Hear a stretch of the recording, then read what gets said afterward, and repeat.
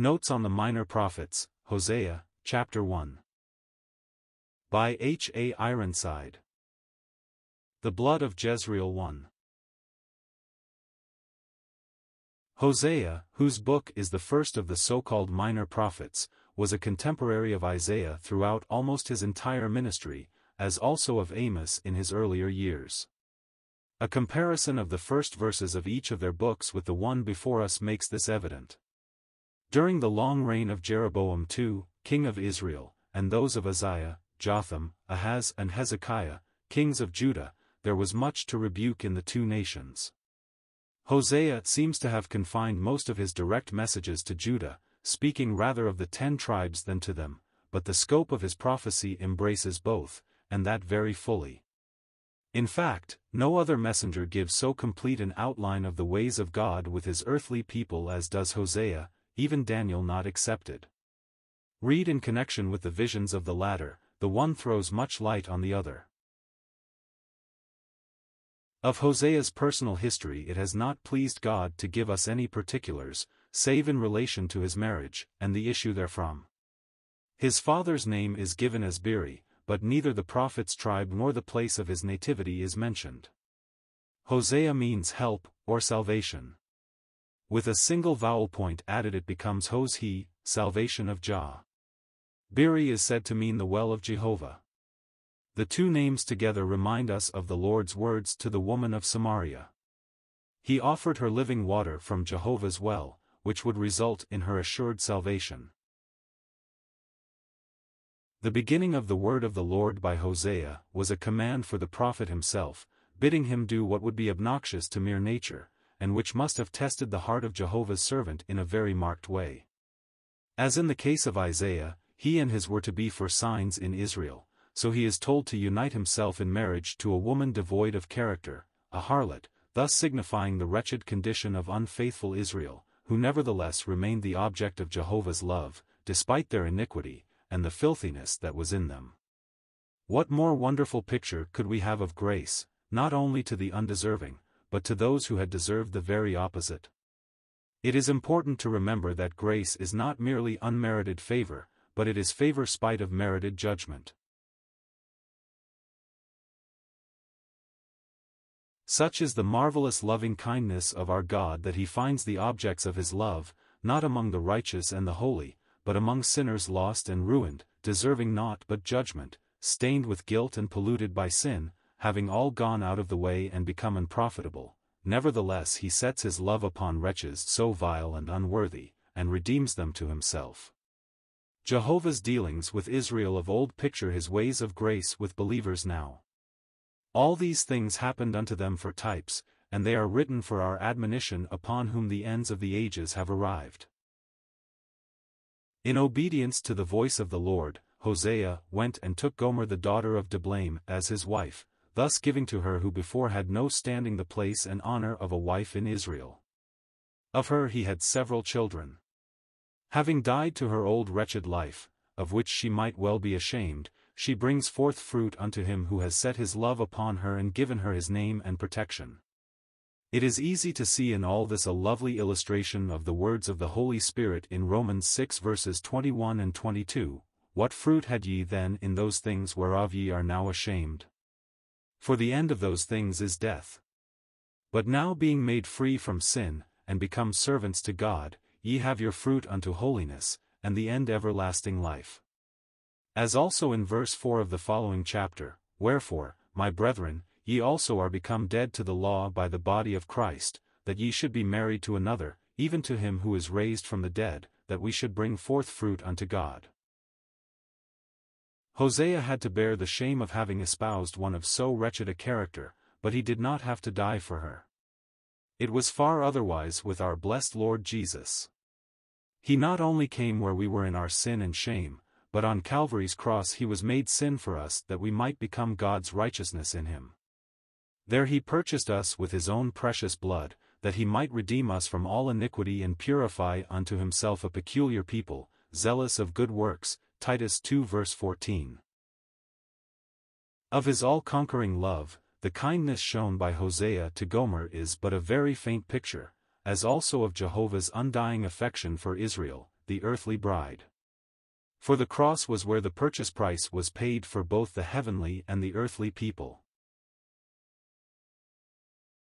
When the first son was born, the Lord said unto him, Call his name Jezreel, for yet a little while, and I will avenge the blood of Jezreel upon the house of Jehu, and will cause to cease the kingdom of the house of Israel. And it shall come to pass at that day, that I will break the bow of Israel in the valley of Jezreel. Verses 4, 5. The name Jezreel itself speaks of blessing, yet here it is used to tell of judgment. Jezreel means, sown of God, and in chapter 2, as also in the last verse of this present chapter, it is used in a very different connection from that in which it is here found. God was about to cast Israel, the northern kingdom, out of his sight among the Gentiles, in order that they might be chastened for their iniquities. He had redeemed them in grace and brought them to himself, but they had proven false and treacherous. Therefore they must learn by judgment what they would not learn by loving kindness. He connects their destruction with the blood of Jezreel.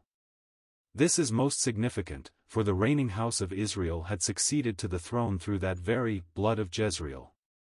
It was when Jehu became the instrument for the destruction of Ahab's house, at Jezreel, that he ascended the throne, and Jeroboam too was of his dynasty. But neither Jehu nor his house had profited by the lesson of Ahab's judgment. They had themselves walked in the ways of the nations, and followed false gods, therefore the blood of Jezreel would be avenged upon them, and they too should be cut off. But there is more yet connected with Jezreel. It will be remembered that this was originally the inheritance of the righteous man Naboth. In 1 Kings 21 we learn that this Naboth had a vineyard which was in Jezreel. Ahab coveted the vineyard, and sought to buy it, that he might transform it into a garden. Naboth rightfully refused to sell his inheritance, saying, The Lord forbid it me, that I should give the inheritance of my fathers unto thee. Verse 3. Heavy and displeased, Ahab laid him down upon his bed, and turned away his face, and would eat no bread. The proud and willful monarch could not brook the thought that one so insignificant as this Jezreelite should thwart his wishes. Jezebel, his heathen wife, however, wrote letters in his name, saying, Proclaim a fast, and set Naboth on high among the people, and set 2 men, sons of Belial, before him, to bear witness against him, saying, Thou didst blaspheme God and the king. And then carry him out, and stone him, that he may die. Verses 9, 10. The ungodly plot was duly perpetrated. False witnesses swore away the life of the righteous one, and they carried him forth out of the city, and stoned him with stones, that he died. Verse 13. His inheritance was declared forfeited, and Ahab went down to take possession of it. But on the way he was met by Elijah the prophet, who was sent with a message of judgment upon his lips. Jehovah's eye had been looking on, and he commanded his servant to declare to the godless king that his doom was sealed, and his house should fall. The blood of Jezreel should be his ruin, for, thus saith the Lord, in the place where dogs licked the blood of Naboth shall dogs lick thy blood, even thine. Verse 19. And of Jezebel also spake the Lord, saying, The dogs shall eat Jezebel by the wall of Jezreel. Verse 23. All this was literally fulfilled. Ahab was slain in the battle of Ramoth-Gilead, and we read, So the king died, and was brought to Samaria, and they buried the king in Samaria. And one washed the chariot in the pool of Samaria, and the dogs licked up his blood, and they washed his armor, according unto the word of the Lord which he spake. 1 Kings 22 verses 37 and 38. This was in the portion of Jezreel, Ahab's summer home. Ahab was succeeded by his ungodly son Joram, or Jehoram, as he is sometimes called. Jehu, having been anointed king of Israel by Elisha, the man of God, set out first of all to put Joram to death. The latter had returned to be healed in Jezreel of the wounds which the Syrians had given him, when he fought with Hazael king of Syria. 2 Kings 9 verse 15. In the portion of Naboth the Jezreelite the two met, Ahaziah king of Judah also being with the Israelitish monarch. And it came to pass, when Joram saw Jehu, that he said, Is it peace, Jehu? And he answered, What peace, so long as the whoredoms of thy mother Jezebel and her witchcrafts are so many? Joram attempted to flee, but Jehu pierced him through with an arrow, and, in fulfillment of the word of Jehovah, cast his bleeding corpse into the plot of Naboth. Ahaziah too was smitten, but fled to Megiddo to die. It was against the house of Ahab the Lord's vengeance was to fall in the portion of Jezreel. Here too Jezebel met her dreadful fate, as the prophet had predicted. When Jehu was come to Jezreel, Jezebel heard of it, and she painted her face, and tired her head, and looked out at a window. As she taunts Jehu as a regicide, he calls for one upon his side to throw her down. At once several eunuchs lay hands upon her, and they threw her down, and some of her blood was sprinkled on the wall, and on the horses, and he trode her under foot. Afterwards Jehu sent his servants to bury her, but they found that dogs had devoured her in the portion of Jezreel, as the Lord had spoken. 2 Kings 9 verses 30-37. The present dynasty, Jehu's, had therefore come to the throne through this blood of Jezreel, but, alas, they had failed to profit by the solemn lesson of God's hatred of sin, and abhorrence of idolatry in particular. Therefore this same valley of Jezreel should be the scene of their judgment, as it was some few years later, when in that very spot, called then Esdraelon, the Assyrian defeated Israel, and their captivity began. Dispensationally, all this is fraught with truth of a solemn and important character. Israel, according to Isaiah 5, is Jehovah's vineyard. Of Israel therefore the vineyard of Jezreel speaks. They were sown of God, in the land of Canaan, to be Jehovah's portion. But they hired false witnesses against the Lord of the vineyard, the righteous one, who would not give to the enemy his rightful inheritance. By wicked hands they slew the husbandman, and claimed the vineyard as their own. Because of this the Gentile oppressor was permitted to overturn the kingdom, and power was transferred to the nations.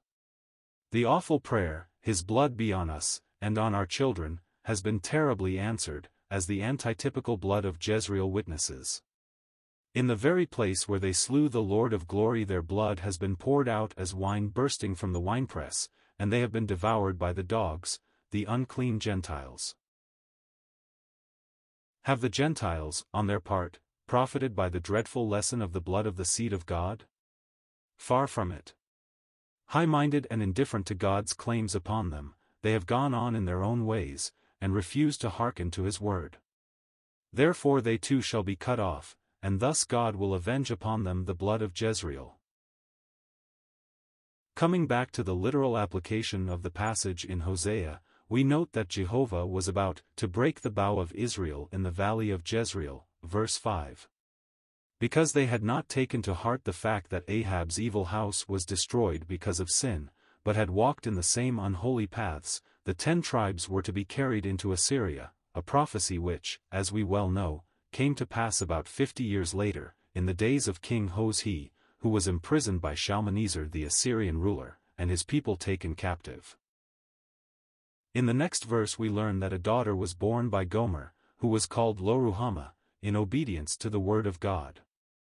The name means, not having obtained mercy, and sets forth the present state of Israel since they have been cast out of their land. On Judah the Lord would still have mercy, and would save them from their enemies. They had not yet openly revolted, as had the 10 tribes, verse 7. A third child, this time a son, was named Lo-ammi, that is, not my people, for the Lord now declared, Ye are not my people, and I will not be your God. They had broken the covenant, entered into long ago at Sinai and ratified in the plains of Moab. From the beginning they had been treacherous and rebellious, therefore on the ground of merit they can claim nothing. Hence God gives them up for the time being, and refuses to own them as His people. This Lo-ammi sentence remains unrepealed to the present day. At the Babylonian captivity Judah also came under it, and all Israel have been in its shadow ever since. This accounts for the omission of the name of God in the book of Esther, which sets forth His providential care over them while they are scattered among the nations, and when He cannot publicly identify Himself with them. 2. With verse 9 the first chapter ends, according to the Hebrew arrangement, the 2 verses that follow being the introduction to chapter 2. They speak of mercy yet to be manifested, and tell us that though all is forfeited on the ground of works, God still has in reserve boundless stores of grace, the enjoyment of which they are to enter into in the latter day. Yet the number of the children of Israel shall be as the sand of the sea, which cannot be measured nor numbered, and it shall come to pass, that in the place where it was said unto them, Ye are not my people, there it shall be said unto them, Ye are the sons of the living God. 3 Then shall the children of Judah and the children of Israel be gathered together, and appoint themselves one head, and they shall come up out of the land. For great shall be the day of Jezreel. Verses 10, 11. The reference to the sand of the sea carries us right back to the original covenant of pure grace made with Abraham, and confirmed by the oath of El Shaddai. God will not forego the promise made to the fathers, however great the failure of the children. A numberless host of reunited Israel and Judah shall yet be brought into blessing, never more to be forfeited, in the very land pledged to Abraham, to Isaac, and to Jacob, and stained with the blood of Jesus. This is not the return that took place under Cyrus. Very few from the 10 tribes came back at that time, and all have since been driven out of their land because of the rejection of Messiah when he came, in accordance with prophecy, to offer himself as king. When the Lord's set time has come, they shall return from all the lands whither they have been scattered, and shall no longer be divided, but be one happy, united people, under one head, the once rejected Jesus, the Christ of God. That will be the true day of Jezreel, when the field of blood will become again the vineyard of Jehovah, and they shall be sown of God in the land of their fathers, never to be rooted up again.